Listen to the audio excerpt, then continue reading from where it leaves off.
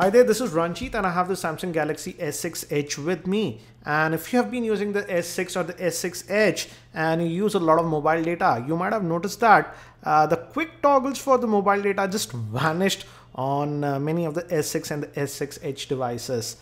In fact, if you just go to this edit, it'll show you all the quick toggles and you'll notice that we don't have any mobile data now. It was there earlier, but just it vanished. And this has happened to a lot of people in various countries. It's not just restricted to some regions. And Samsung has actually acknowledged about this. So it's pretty irritating.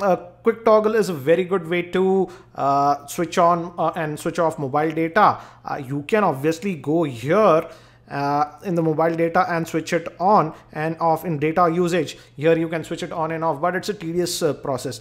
And Samsung has acknowledged this bug and they have a fix. You can easily fix it. You don't have to do anything special. It's very easy. And you have to download a small app and just switch it on and it fixes. But you have to download that app from the Galaxy apps. So just go to this Galaxy apps and here you just need to search for quick panel toggle. That is quick panel restore.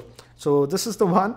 You just search for this and it's made by Samsung and just install it. It's a small app. It'll install pretty quickly. You just accept this and you just hit open and you just hit this restore button and it says it's restored. So now you can just uninstall this app. You don't need it. So you will just uninstall it. It's uninstalled. Now that data quick toggle should be there. If you go to edit, as you can see, the mobile data has come up. So I'll just move it here.